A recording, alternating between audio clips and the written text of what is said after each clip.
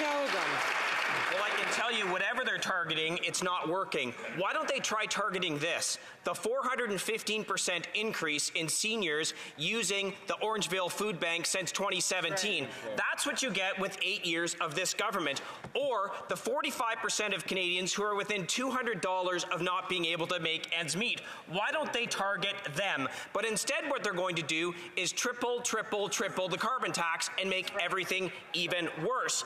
When will the government stop actually hurting families, do something to help them by allowing them to keep the heat on and cut that darn carbon tax? The Honourable Parliamentary Secretary to the Minister of Seniors. Madam Speaker, I find it so ironic when Conservatives stand up day in and day out and pretend to care about seniors. Yet day in and day out, year in and year out, they vote against everything that we put forward for seniors. Just a selection, Madam Speaker. GIS top-up of $947 annually for 900,000 single seniors, voted against. Enhancing the CPP by 50% for future retirees, voted against. Restoring the age of eligibility for OAS back to 65 from 67, which made seniors work 2 years more to get the benefits that they worked for. The Honourable Member for Medicine Hat Couchton. Thank you, Madam Speaker. According to this member, it appears as if seniors have never had it so good. But after 8 years of this Prime Minister, life just keeps getting more and more expensive.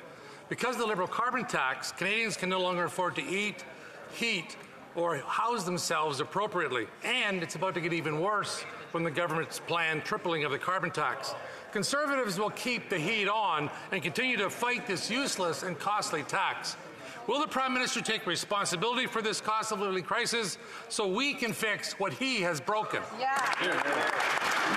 Honourable Parliamentary Secretary, the Minister of Environment and Climate Change. And the Conservatives talk a pretty good line on affordability, Mr. Speaker, but when it comes time to deliver, they're just not present. They voted against every one of our affordability measures, but there's good news, Mr. Speaker. Good news on the horizon. As of April 1st, a family of four will receive a climate rebate up to $1,500. In his home province of Alberta, $1,000. In my home province of Manitoba, 8 out of 10 families will be better off. Those payments will come quarterly.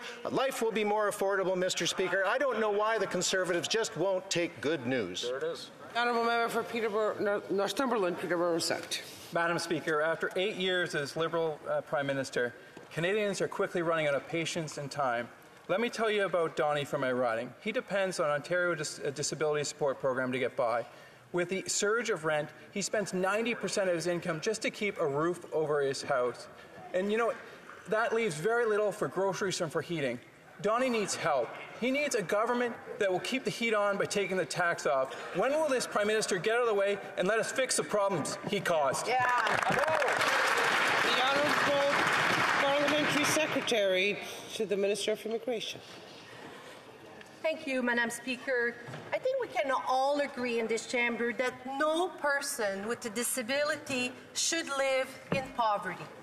That's why we are committed in creating the Canada Disability Benefits, a thoughtful design income supplement with the potential to seriously reduce poverty and improve financial security for hundreds of thousands of working-age people with disability from coast to coast to coast. On February 3rd, Madam Speaker, Bill C-22 passed unanimously in this House